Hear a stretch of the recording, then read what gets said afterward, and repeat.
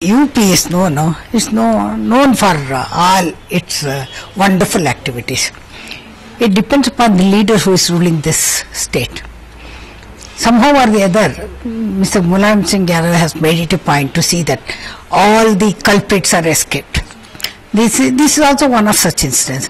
But irony is, look at the irony, the lady is raped and by the two persons, and the matter was convened and to the Panchayat, and look at the Panchayat judgment. They make the lady to hit them with slipper and leave them.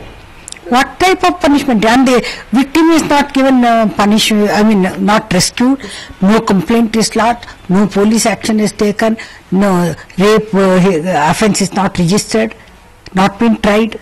And what type of a government this is? I can't really understand.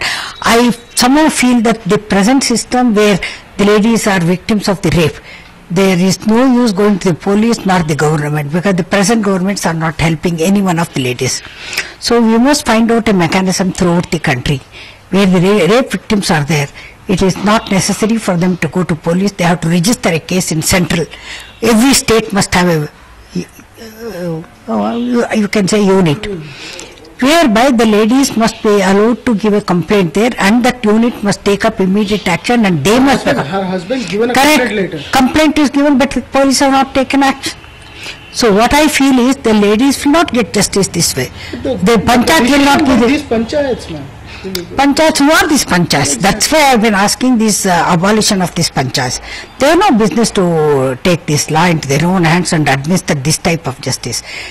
So my feeling is, person who has been a victim has to be safeguarded under all circumstances, and a complaint has to be registered not only against the rapist but also against the police people who have not registered a case, and also against these Hapur Panchayat members who have taken law into their own hands as to leaving these accused for themselves. सबसे पहले तो जिस पंचायत में, चाहे वो गांव पंचायत हो या जाति पंचायत हो, जिन लोगों ने बैठ के ये फैसला किया ना, सबसे पहले तो इनके खिलाफ केस होना चाहिए, क्योंकि न्यायिक व्यवस्था अपने देश में सिर्फ एक है, और वो है जो पुलिस के जरिए हम FIR दर्ज करते हैं, फिर वो किसी अदालत में जाता है। ये कोई मसला नहीं है जहाँ शादी का कुछ निपटाना वगैरह हो, ये सीधा बहुत ही हीनियस क्राइम है, बहुत ही गंभीर क्राइम है कि ये